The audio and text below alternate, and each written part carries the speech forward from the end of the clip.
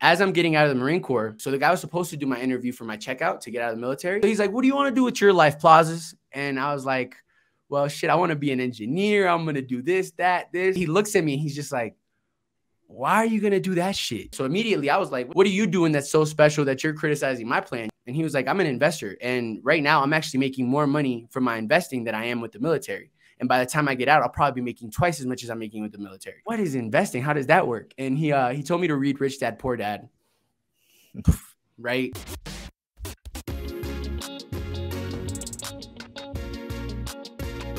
Welcome to the Good Life. Welcome back to another episode of the Good Life Visual Audio Podcast. I'm one of your hosts, C. Muzan. I got Kabi here in the building. Say what's up, man. That's right, Coach. That's right, Coach. What up, though? Shout out. Man, listen, I'm really happy to be here. It's feels like a Monday for me. I had a friend come into town, as you know, young Dougal. So it's like half vacation and half not. and let me tell you this: don't half anything. No halves, right? Only 100%. Should have gone 100% vacation. Y'all didn't hear from me till today. You're learning the lessons, young Jedi. Like it's important to see, like, hey, mixing the business and the pleasure sometimes doesn't always work out the way that we want to, right? It doesn't. You get 50% of both, which it doesn't really feel right. Anyway, how you doing, brother? Man, life is good. Life is good. I keep saying it. The sun is shining. The East Coast finally lives again. No, give them a little sun. They think they're California. Listen, you want us to be so badly like California anyway. No. So at least we get a little sunshine. At least we get a little bit of vitamin D. So that's been a blessing. But yeah, life is good. April's Financial Literacy Month. So we're in the thick of things right now, educating people financially. So that's a real big deal. It's something we've been doing a lot of conversations, having a lot of conversations, going live, lots of different places. This month specifically, we're talking finances. So that kind of leads in a little bit to our show today, right? We're going to talk a little finances. Got a special guest coming in a little bit later. Our 2x2. 2x2. Today, we're talking about AI, right? This AI race and the threat of all this deep fake and other types of technology that's happening. I don't know if you've been seeing this, man, but it's a big deal. This deep fake technology uses AI and other algorithms to like manipulate audios and videos. So basically you can paste or like recreate somebody's sound, whether that be in music, whether that be a speech. But this deep fake technology is being widespread and people got some mixed thoughts on it, man. So what are your thoughts on this, man? Is this thing on? Listen. Pull close to your speaker, to your television screen. What's going on here, ladies and gentlemen? Once again, we are missing the point. I think we've got to go one step further, maybe two steps further for some folks, and ask the question, who are the gatekeepers of information, and are we satisfied with the way that things are already set up? Now, see, some of that is we can't backtrack. As a former history teacher, I'll tell you this: there's maybe this amount of history in the world, and we know this amount of it, and we're allowed to talk about this amount of it, and we teach this amount of it. Right. So, when we talk about this deep fake, I think what we're really getting to here is a question of what is real information, what's authentic information. And I think as long as we continue to have a system in place where there are gatekeepers, right, that have access to and determine what it is that is available for people to interpret on their own, I think we're going to have issues. I've said this for a long time. I do really believe in open source information. I think it's now that it's possible, right? And it's been possible for a while. For a long time, it was the gatekeepers were, let's be honest, it was the church, right? Specifically the Catholic Church, control education, control medicine. And they decided what was okay, what wasn't okay. Government, gatekeeper, they decided what's okay, what isn't okay. You can't decide, all right? And a lot of parents try this. You can't decide what your kids actually like dive into when you let them off to public school, even private school. I taught in private school, saying the politics are strong. Right? So I think this is a box. It's a Pandora's box that was open a really long time ago, and we're asking the wrong question. The question we should ask is, are you happy with the way that the gatekeepers are setting up the things now? How you get your information, what you have access to, because it's already limited, right? And whether or not it's true, it's real, it's back, that's going to be harder and harder to answer as we move forward. From my side, right, I think this AI movement, I think there's a ton of technology that's going to be incredibly helpful. But this deep fake side, this being able to copy somebody's voice or copy somebody's likeness and just literally be able to put it together, can run into its own problems, from national security to global security. Like, how do we know what's real? It feels like there's like an attack on like how we get our information, or like what information we believe. And that's a scary place. Better than where it was before, where only a few people held the information anyway. Now it's getting to a place where, how do you know what to trust or what to listen to? I think there's going to be some definite positives that come from it, but also a ton of negatives on the other side. I think we just have to see how it plays out. Let us know your thoughts. I'll be super curious if you're hearing this. What are your thoughts? Who do you agree with? Typically it would be me, but we're not going to go. Whatever. Let's get a chance to dive in. We got another special guest for you today on the show. We're at episode 114. Again, we want to introduce people to you that are going to bring value and continue to add to the community. And let's just have some conversations around the good life, the things of the good life, health and wealth. And this gentleman that we have coming on is definitely going to be able to have some of these conversations with us. And Kabi, go ahead and introduce. You know, one amazing thing about doing business online is you get to meet individuals who maybe aren't in your immediate vicinity, but are like-minded individuals. And when we find individuals like that, we try to bring them on a show. There he is, founder of Seven Figure Vet, and he's going to speak more on that. Entrepreneur, and he's got a really interesting story and some really, I think, insights that we align on in terms of the show as a whole, ownership. And I think he's got some really cool insights to give. So I'm super excited to have him here. Mr. Plazas. Did I say that right?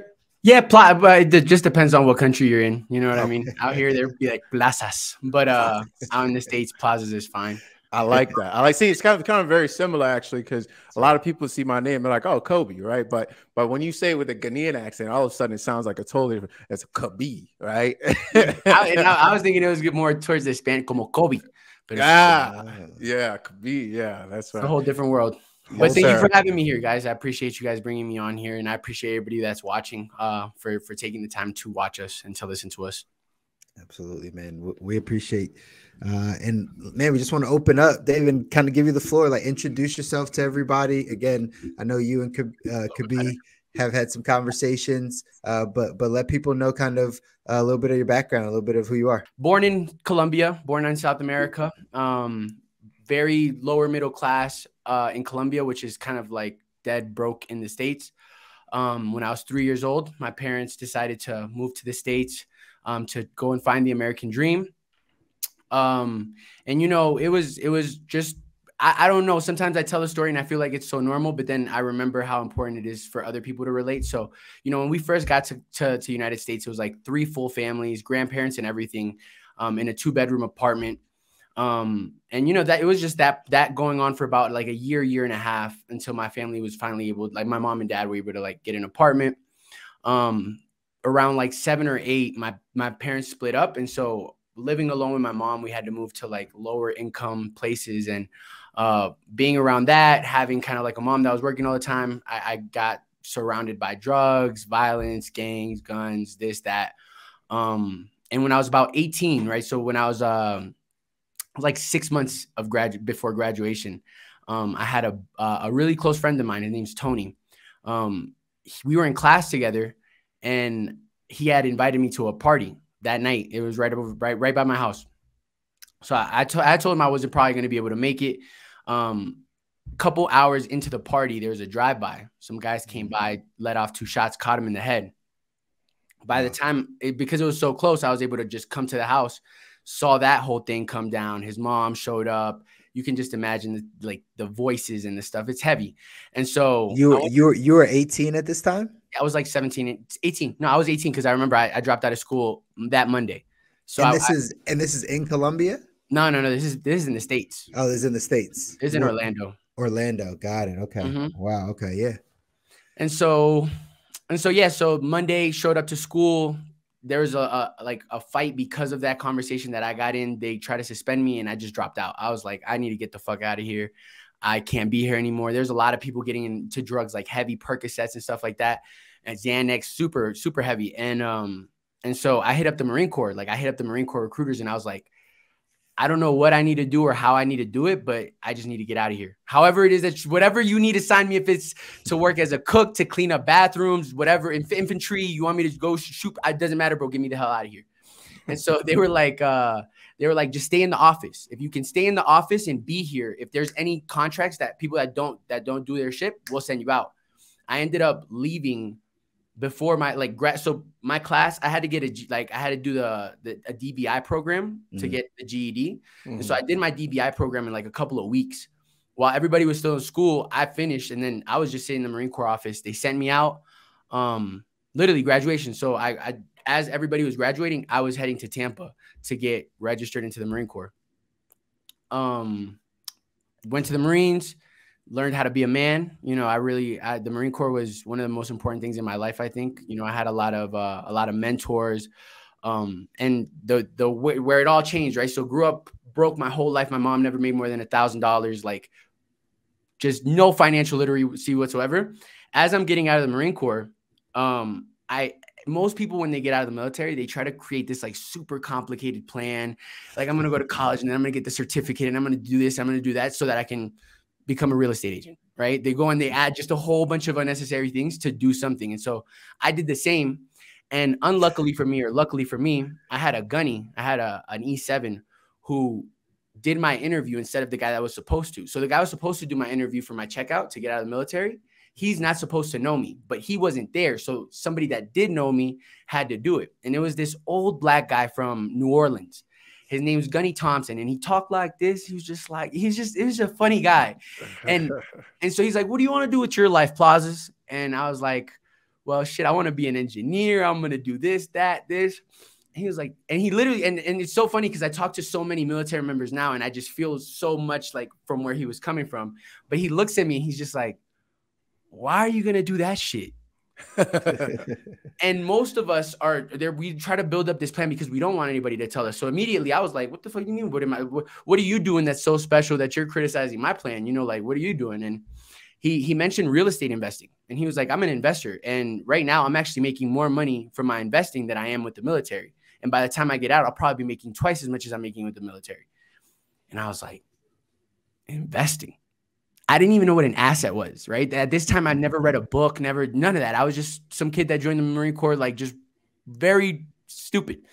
And I was just like, what is investing? How does that work? And he told me to read Rich Dad, Poor Dad, right? Everybody, the typical story, you know, and started thinking, okay, I need to figure out investing, right? Like however it is that it works, started taking courses, mentorships, everything that I had saved up, you know, everything that I had saved up was like 12,000 or something like that from the military. In the first like 7 months, I burned it either through trying to trade or through taking mentorships or through taking courses or whatever, just because I was reading the books and they were just like, bro, you have nothing to lose. Just put it all into that shit. It'll pay off in the long run.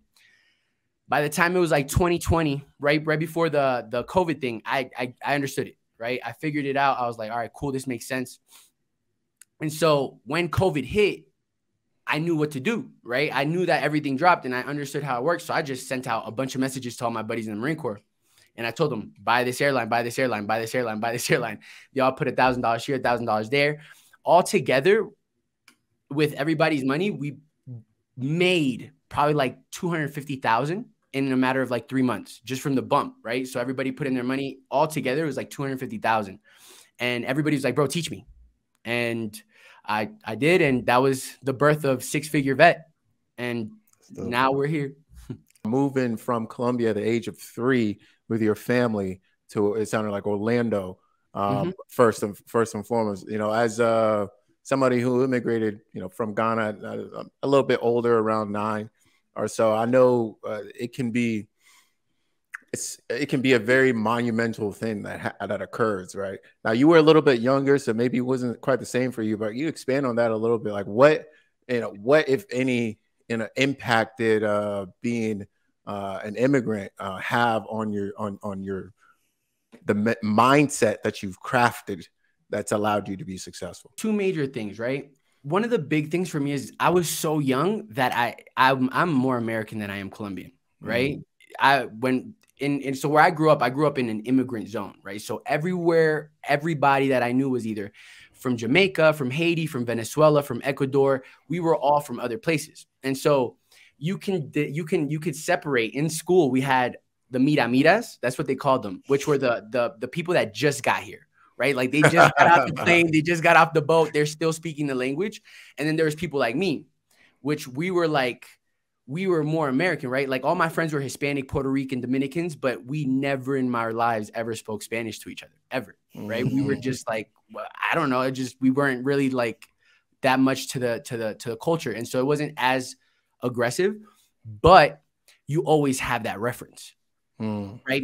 The only people in America were mom and dad, right? So grandma, grandpa, every uncle, every aunt, every cousin was still there. And you could still reference the difference in the world. You know what I mean? So one of the big advantages that I'll always say is just, so I'll say it like this, right? I've never met, it's difficult to say, but we got to keep it real, right? I've never met anybody who is American, legal, Caucasian, fair in the skin,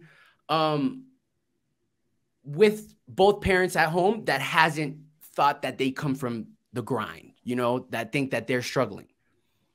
Everybody across the entire board, no matter where you go in the food thing, they all think that they have it the worst. And one of the privileges for us personally is knowing that we really do have it so good.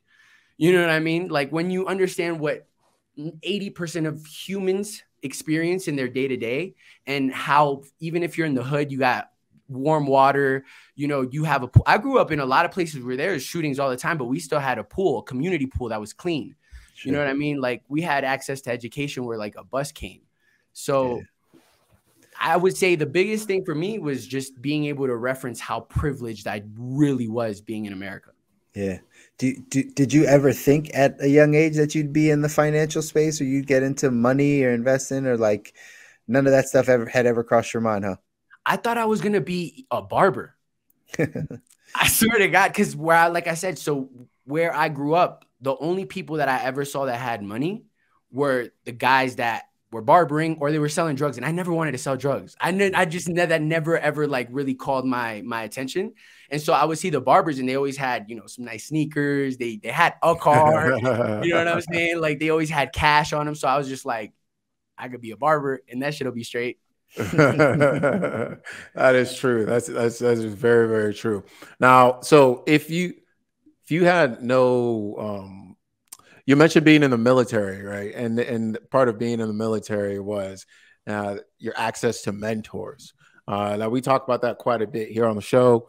Mentoring, coaching, getting somebody who's maybe even just a few steps ahead of you to kind of make the path a lot more clear. And now you've ended up kind of being in a role where you are coaching and you're mentoring as well. So clearly you would agree that it's very important. But how did you find your mentors, or did they find you, and how did you create that relationship with them where you were getting that value, that clarity that helped you kind of get on the path?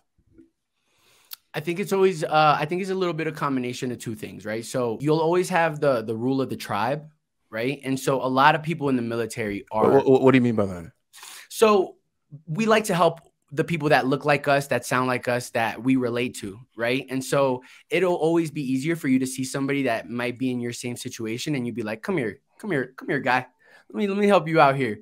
And so because of that, and because the way that the military is, there's a lot of people that were exactly like me, little wannabe thugs out here just trying to fight with everybody, starting problems everywhere they can. So a lot of them were just like, shut up. Like you're stupid, And I think it's bro, you're just lucky in the military. You're just lucky. Like, you don't even have to pick them, right? Like, I remember my best mentors were just people that they happen to be in my unit. And if you're just fucking up, left and right, if you're late here, if you're late there, they're going to chew you out. And good or bad or indifferent, those things are extremely necessary for an 18-year-old who thinks he's the shit. That's a big deal. Like, I think, there's a reason why people go into the military, go into the armed services, right? Like, at the end of the day, having disciplines and putting structure into one's life, especially a young man, like, that's incredibly important foundationally. And for a lot of people, and obviously it sounds like yourself, David, like, the military was able to do that for you, right? If you didn't have that beforehand, now you get some form of structure and discipline. And like, this is how I'm supposed to do things. Like you said, become a man. And, I think that's a huge benefit, right? That's a huge benefit. And it makes sense that you would find mentors in the military, because there are men that have been there for a very long time, and women, right, that have been there for a very long time, to then be able to give you guidance and to say, hey, we've been here for 15, 20 years, so you can take some of their wisdom along with you. So, sounds like the military really kind of shifted your perspective on life. Yeah. Yeah. I mean, I saw the world. Seeing the world was a big one, right? Because unfortunately, you're a product of your environment. And if you don't ever leave, you're going to be doomed to it. But another thing was just seeing how not special rich people were, right? Because not everybody in the military is. Break that down. There you go. Yeah. So not everybody in the military comes from broke families. A lot of them are just Yankee Doodle dudes that are like from Texas that always wanted to serve their country, right. But their parents are like brain surgeons, or their parents are business owners that have like a lawn mowing company that makes $2.5 million a year. Right. And when you meet their parents, when you meet these people and you're interacting with them, and you like, oh yeah, my dad makes $250K. And it's just like, what the fuck? $250,000. How the hell you did that? And then they just explain it, and you're just like, that's not that difficult. That's actually not that hard at all. And then you meet their parents, or then you meet, somebody who's like the Gunny, like Gunny Thompson. Oh my God, Gunny Thompson. He's a multi-millionaire guy, multiple trucks, farm and everything. Simplest dude you'll ever meet in your life. Like, when I say simple, I mean, he's just a simple guy. And so that for me is just like, okay, cool. Like, if he could do it, I could do it. Absolutely. Being able to, what does it say? Like, wealth isn't always flashy, right? People that are rich most times, right? The book, The Millionaire Next Door, right? Just understanding the habits and traits of people that actually do have a net worth, right? A good net worth. It's because they don't need the same things that other people that kind of use money to show off, or right, to buy clothes and those types of things. They wouldn't do the same thing. So that lesson has to be learned at some point, right? By most people, that lesson has to be learned. It's crazy interesting, man, because I was I met, you guys know the gas station in Texas, Buc-ee's, I think it's called Buc-ee's. Yeah, I know.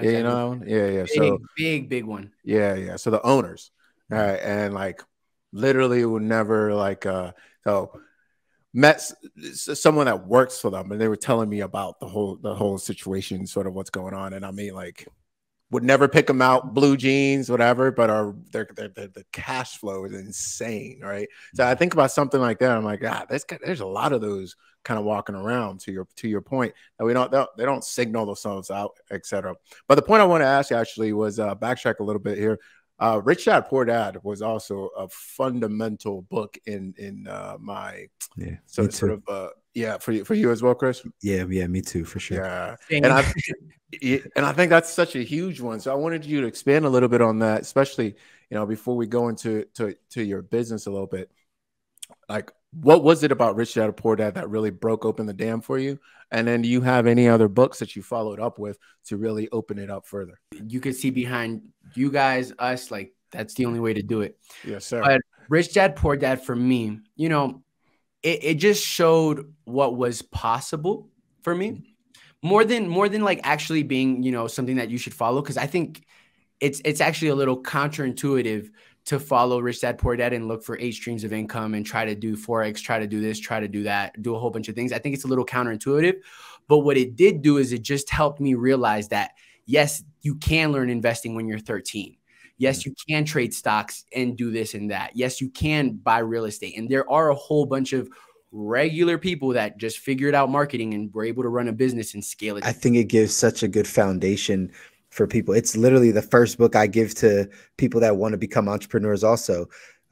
One of the, I think if I remember correctly, it's rule number 1 is the rich don't work for money, right? The rich don't work for money. So when you open a book with that, it literally changes the way you think about money right away. It shifts it, right? And then just understanding the mindset between being an employee and an entrepreneur. That's really the heart of the book, right? Yeah. The heart of the book is like, because again, there's probably some people out here that haven't read the book, and it's super instrumental in almost every entrepreneur's life. I haven't talked to anyone that's like anywhere that's actually worth being that hasn't read it. Yeah, that hasn't read it, because it really does give you that perspective. Really? And they have a lot of money. It also tells me it's something totally different, like similar to what you were saying in terms of rich people aren't that special. Sometimes they also aren't that smart.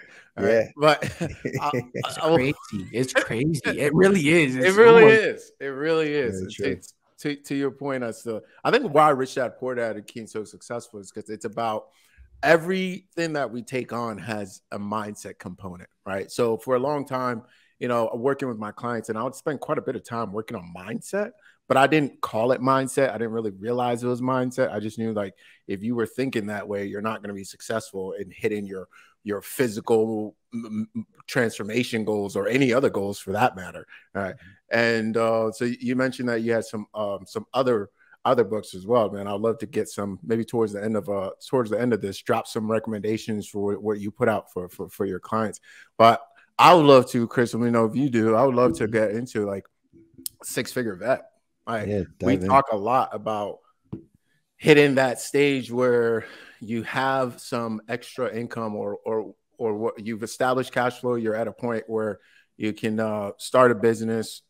And I think a lot of people think about business in the sense of, if I'm starting a business, it has to be something that's venture backable. It's going to go public, and when you even talk about investing, I think a lot of people automatically go to stocks and trading stocks, et cetera. I think there are tons of people who know nothing about trading stocks that have made a lot of money in real estate, or they know nothing about real estate and made a lot of money in stocks, etc. Like, take us to the actual why you chose this particular path in the world of investing. What is your general philosophy? Break that down for me a little bit.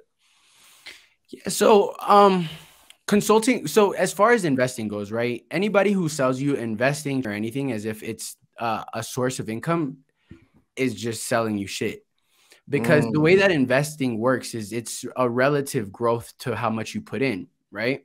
So if you truly want to utilize investing to its maximum ability, you have to put in compound interest, right? So compound interest in health, you guys go more towards health.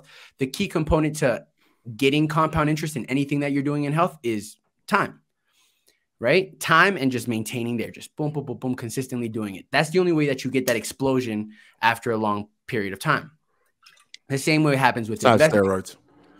Yeah. I can't. Go ahead. And so I got it now. I didn't get it, but then I got it now. But yeah, so with investing and with trading, the only way for you to truly be successful is if you allow it to compound over time and you don't take out anything. Right. So the idea is for you to create cash flow and then have that money work for you so that you're not sitting it in an account, like a savings account or even a certificate of deposit that's going to pay you like 2%, because right now inflation's at 14. Right. So I knew that I had to create some type of stream of income for my investments to work. And I mean, there's this really awesome parable that I learned that talked about, like, who made the most money during the gold rush? Those that designed the picks. The guy that sold the pick, right? So technically, whenever it comes to any type of investing and real estate courses, any type of education, there's people that are looking for gold, right? That's really what it is. And unfortunately, I try to be as transparent as possible with my students. And I try to tell them, like, you can do anything that you set your mind to, but don't try to make 1,000 out of 100. You know, don't gamble with your money, because can you go to the casino and make $1,000 in a night? Sure. Of course you can. You know, of course you can. So what? Oh, my fault, man. I'll go ahead. So what exactly are you teaching the students? I teach them how to invest, right? Okay. So Warren Buffett is the most successful investor that ever existed, right? $110 billion. And he did it through a specific way. And the way that I like to teach them and the way that he does it is value investing. Yeah. Right? Understanding the financials, you know, where are their debt to income ratios and how to read that shit, right? How to actually get into the financials and understand why it's going positive, why it's cash flowing, why it's maybe not.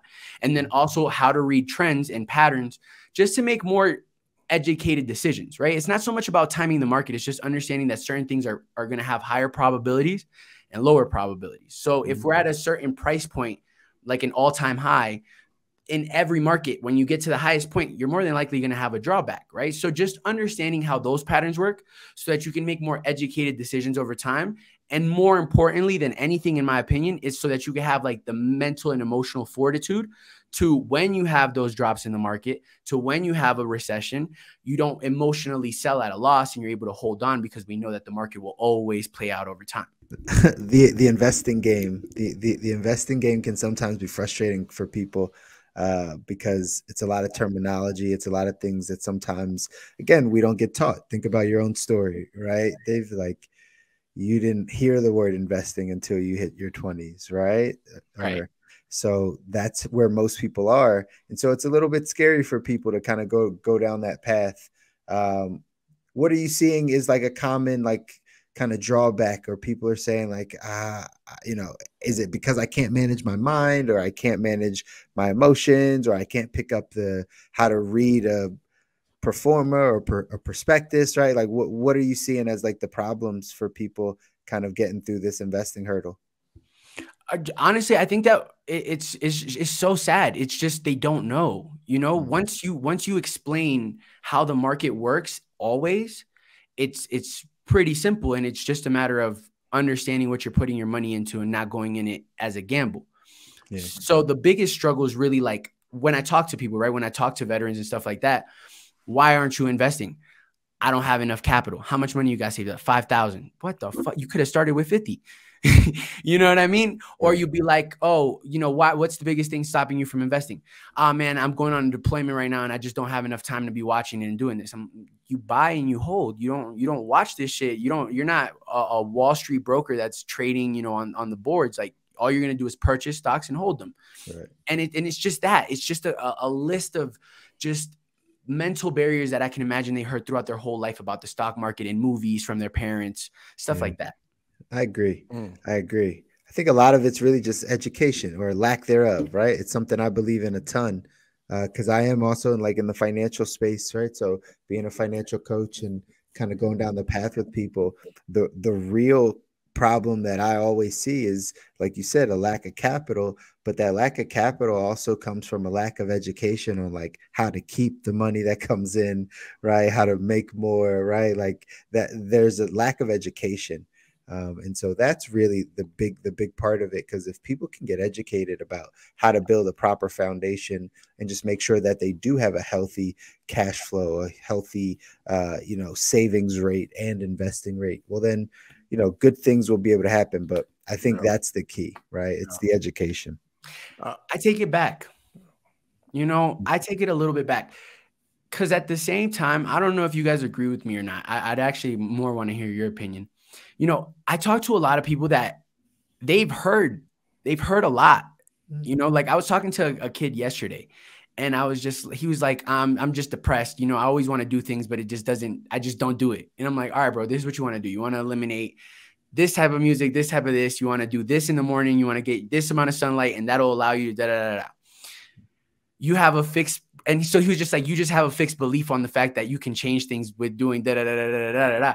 And like, I think that he had heard what I said enough to where he had already built up a counter argument that he wanted to sit in, because he genuinely wants to feel like he wants people to feel sorry for him.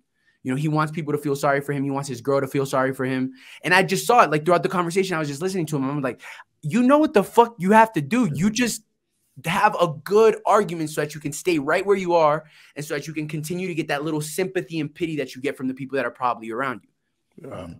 Information overload, overload and paralysis. Because I would say this, David and Chris, is that I oftentimes wonder, is it a question of like, do people have enough information, or do they have almost like too much information and they can't decipher between what is good information and what is bad information? So as a result, they don't even act, right? Yeah. They don't say, or we don't, I don't even act, right? Because I can speak for myself, right? Same. You know, you guys comment on that, but kind of for both of you guys, since you're both in the financial space, you know, when is an individual ready to start investing? What is the checklist? And when is an individual maybe not ready to start investing? Because I do run, to your point, I do run into a lot of individuals. They don't have a job, they don't have income, they don't have anything, and you know, they're looking to start buying stocks, and that's not really my field or what I do. But to me, that sounds kind of like silly, right? Or you know, you don't know anything and you think you're going to strike it rich because you start buying stocks. Yeah. No. What do you guys say to that from both of you? Listen, I have my own thoughts on it, because again, I see it all the time too, right? And it's just this mindset of getting rich quick, or understanding that like, I want it right now. That's what most people, and we're talking younger people most times, right? You get a little age and maybe a little wisdom on you, you start to understand that investing is a long-term thing, right? But sometimes if you can't grasp that, it becomes this short-term mindset of, just like you said, could be, I don't have a job, I got this little bit of money, I'm trying to turn this 100 into 10,000 by investing in these stocks, right? Yeah. And that's just the mindset, but that's the opposite of how we build wealth, right? And so that's the mindset that normally we're catching people in, is that, oh, I'm trying to do it quickly. And so if we can erase that side of things, it gets rid of that depression, like that kid said, like, oh, I'm depressed. Well, you're depressed because you're looking at other things or trying to move faster than what you are actually capable of moving, and it's depressing you. But if you can rid yourself of that, change the mindset and how we think about it, I think then, you know, we can make some changes. Yeah, I agree. I think as far as when should we start investing, I think you can learn enough about investing to start investing with A Simple Path to Wealth. That's a book. So for anybody that's listening right now, just with that book, you have enough information to start investing. Second recommendations. Make sure we get that in the show notes, Humbo. Yeah, so definitely you just with that book, you can start investing. And then The Richest Man in Babylon, I don't know if you guys read it, but he says pay yourself. Yeah. That's a beautiful book. And the way that it's told is so great. And so, you know, you want to get that extra piece of gold. You want to get that 10%, and don't put it in a savings account if you understand how to use, you know, the S&P 500. Or something that's just really like, it's not the most sexiest thing in the world, but it's going to keep you above what inflation is burning your money at. Yeah. I got this critical question that has to be asked from both of you guys real quick. You know, how do you both feel about you know, the advice given by my good uncle, David Ramsey? Uncle Dave. Chris is a hater. David, are you a hater of Uncle Ramsey as well? Or Grandpa Ramsey, I should say. I think that he doesn't. I think that he has advice that he wouldn't take himself for his own business. Whoa. He ain't spicy, man. Listen. Go ahead, man. Floor is yours. Let me back up. It's kind of like insulting his actual uncle, David. So just don't mind it. But like, he really takes offense. So David Ramsey is good for the 80, right? So 80% of the human population should listen to Dave Ramsey, because that's what's going to allow you to, you know, to stay out of debt, accumulate wealth, do all that type of stuff. But I think that if you want to become a millionaire fast, you can't. You just can't. You can't. You have to take on debt. You have to take high risks. You have to go broke 5 times, just because that's just like that. Genuinely, that's just how I feel. I feel like if you want to have a house, vacation twice a year, kids go to a decent school, 2 cars, you know, that type of thing, Dave Ramsey's the way to go. But if you're trying to be like that dude, like a billionaire, or like, you know, living in Colombia making fucking $50,000 a month or crazy shit, like you can't save your way to that. It's just difficult. I think, yeah. I'm sorry, Kobe. I don't know if I'm offending you, but nah. Me and Uncle Ramsey, we're still cool, man. We're still cool. But no, I totally do understand. I totally do understand. See, why this always comes up for me. That was Rich Dad Poor Dad opened my mind in terms of like thinking big and mindset, etc. But the practicality of what do I need to do on a day-to-day basis, Rich Dad didn't even touch that, right? At all. Not even a little bit. Not even a little bit. And that's where I think Dave Ramsey did or helped me out tremendously in a time where I didn't know exactly what to do, what direction to go in. I didn't have access to great coaches in terms of investing in finance, general finance overall, like you guys are providing folks. So I the closest thing I had was that, and I mean, quite frankly, it saved me in terms of the basics, right? Get out of all types of debt, you know, establish a savings position, and then to start creating cash flow to actually start investing and acquiring assets. Yeah. He's got a quality strategy, man. It's worked ever since 1960, right? Like it's a quality strategy. It's been working since Moby Dick was a guppy. listen. So, right? You can't beat traditional. You can't beat it. And then again, it's where most people are. We understand that Uncle Dave talks to a certain demographic. But again, just like David said, like if you want different than the masses, like you have to do different than the masses, right? And so you have to continue to take advice and learn money from a different level, not to just get out of poverty, but then to actually build wealth. And the thing that I always say to this, David, is like, yes, the investing is necessary, but there is a part of a safe liquid foundation that people need as a cushion. Because a lot of times what happens is, and the goal, and this is in my experience, right, being kind of around people in the financial coaching, financial planning space for some time, but like most people don't actually have the habit of investing because inevitably they have to pull out of their investment at some point in time, right? And that defeats the purpose of investing. But that's what happens in people's lives. Right? If let's say you have no emergency fund, you got nothing really set aside, and you dump money into some form of investment accounts, right? And again, it can be lower risk, but at the end of the day, you're still risking some. And if you continue to do that, and then all of a sudden you take a life setback, you get sick, you know, you lose a job, or the business goes down, or something crazy happens, right? Then all of a sudden you can't invest as much, right? And you can't and a lot of times that stuff's not liquid. So if you do pull out, right, it might be bad timing. It might not be the time for you to touch that money, but now you're having a real like financial crisis. So you need money.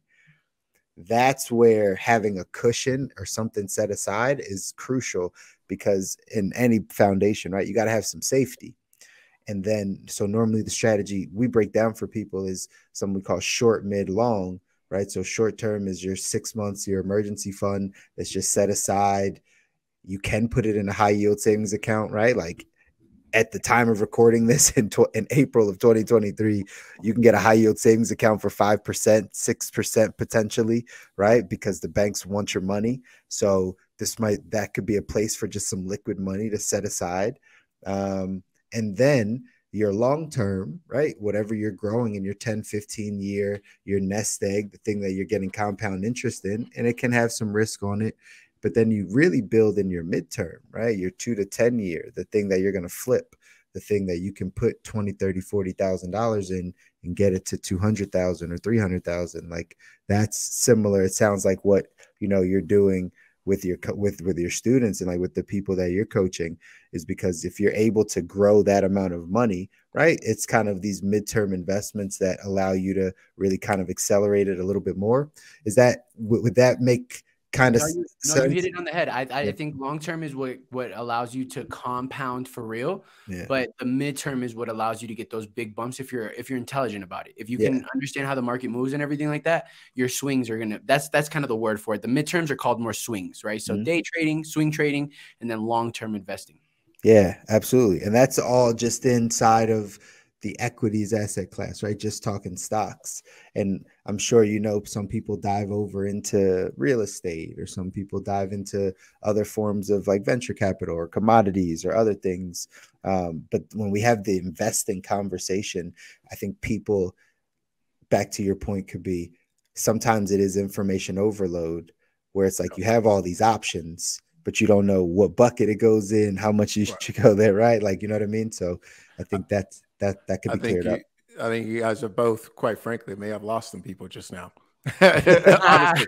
And it's not because you don't explain it well. It's just because people get overwhelmed, you know, if you're not in that world. And I think, you know, that's why both of the services that you guys provide is critically important. Now, I guess, you know, my question a little bit for both of you guys is looking at that mid term investing, right? What vehicle, you know, I think a lot of people have this question, like, what vehicle is best for me? Like, should everybody be in stocks? Should be looking in real estate? Should we look at starting their own business? So they own what vehicle? And we talk about this quite a bit. And Chris, feel free to add or take away anything I'm saying here. Yeah. But we talk about that. You've got your income coming in. You're like, whatever that is, whether that's a 9 to 5, whatever that is, right? That mid part right there, the mid section investment, whatever you guys want to call it. You know, you clarify this is your field. What is the best vehicle? Yeah, this your thing, right? What is the best vehicle right there, right? Is it stocks? Is it real estate? Is it what is that vehicle for most people that you guys see? Go ahead, Dave. I think the best. So my advice to anybody who's just starting from zero, you got to invest in yourself. You got to invest in those skills. We did not prompt that, ladies and gentlemen. Go ahead, brother.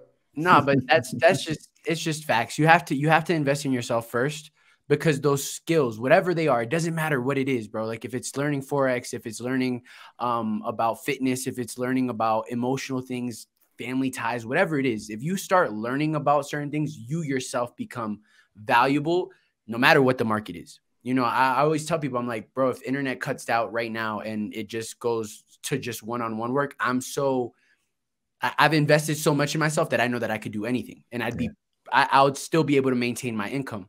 So the first thing you really need to educate yourself on personally is sales and marketing. You got to figure those two things out, because they're critical in just money creation. Yeah, those are the two things. If I were to say, if the most important thing to invest in to get the biggest yield in the shortest amount of time is that, because that'll bring cash flow. Once you get cash flow, then I would say stocks, just because it's a little bit lower barrier to entry. And then for sure, you got to get into real estate, just because that's the only thing that will never lose no matter what. It'll never lose. Ever. It could, right? Markets, but wars. That's the only way I see it, right? If somebody were to come and take your land, like deproperty you, that's probably the only way, because regardless, price of land will always go up. You just gotta assuming you bought it correctly.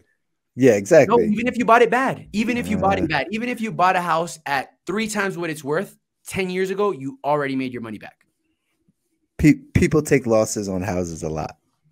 Right? Like they take losses because it is about timing, right? I would be curious what that mechanism is. And we may be getting a little too granular here, but I'll be curious what that mechanism of taking that loss on the houses, because I see what you're saying, David, and I tend to agree. If I do have a background in any of this, it is in real estate. Real estate agent, worked with a firm for a while. But I think if bought correctly, I would agree. If bought incorrectly, I don't have experience with that, so I can't really say. But if bought correctly, I 1000% agree with you. I would want to hear how, because Chris, tell me how unless it's like a flip, right? So I'm not talking about fixes and flips. Yeah, I'm not talking about anything like that. Like in a 10-year period, how could you lose on real estate? It's a lot to actually break down right now in like this format, but if you really think about it, and if you go through this, I've done this illustration before of like getting a mortgage, right? And I've put the numbers together where like you get you buy a $500,000 house, and if in 10 years it goes up to $750,000 in value, you actually by the numbers still lose money on that transaction with the costs of maintenance, with the interest payments that you're paying, with taxes, cost of like, you know, doing the actual deal. Like when you actually break it down and go through the numbers, even if that house appreciated by $250,000, the owner would still technically lose money.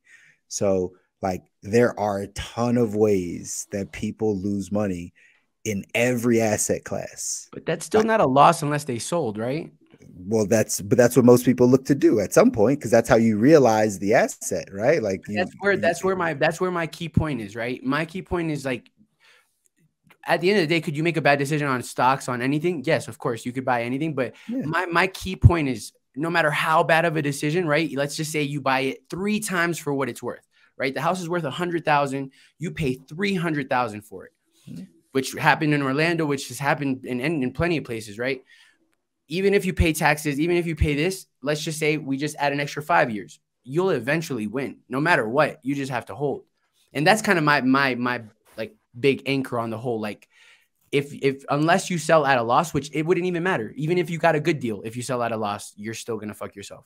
Right. I think this is a really interesting point, because I do kind of agree with that. My caveat is, my caveat would be, did you buy it well? Because I think you're going to struggle quite a bit, right? You're going to be holding for a long time in some circumstances if you didn't buy it correctly.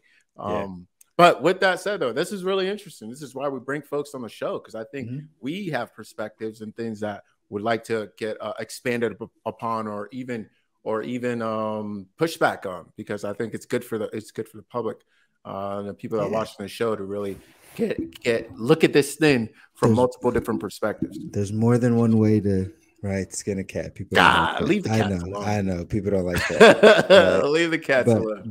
But there's more than one way to do anything, right? Especially when we're coming down talking about building wealth and getting ourselves to a place where our financial goals are met. And so there's a bunch of different areas. And to kind of wrap up and answer that question again, just like what are the midterm, it's really about what you want like out of an investment. It's how much you actively want to manage something, how much energy you want to put into something, where do you want to get expertise, right? Some people may not want to ever read a P&L of a company, but they're okay to look at an Excel spreadsheet for their rental property, right? Like you just never know kind of what people's skill set are. Somebody might want to run a business and be in the operations and be day to day. And somebody else might prefer to just look at a screen and trade, right? Like the actual graph. So it really just depends how active and what type of skill set people want to learn in investing. I think that's fair.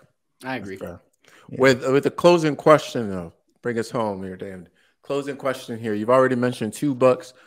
So if you've had any other additional resources, and then let's leave us with like your top tip, right? To and who, I know you're speaking to veterans, but specifically, like, are there any other characteristics of individuals that should reach out to you and connect with you? And then what's the best way to kind of connect? So throwing all of it out.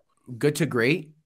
Good to Great is a great book for anybody who's, trying to get into entrepreneurship and who's just trying to understand how things work. That's a great book. And then Essentialism. Essentialism is a powerful, powerful book. I got it tattooed. That was the last tattoo I ever got. It was an image from Essentialism. And it was something that I was like, I wish it would show a lot better, but I see that. We can see. And so, Essentialism, Good to Great. As far as a tip, I think I might, I'll say it in a saying better, because it goes better that way. If you get a 10,000 gallons of water and you dump it over a rock, nothing will happen. But if you get a single droplet and you drop a single droplet every single day over 10,000 days, you'll split that rock in half. A lot of times we go for intensity. Really what we need to do is have consistency. If we really want to break a rock, we got to have consistency.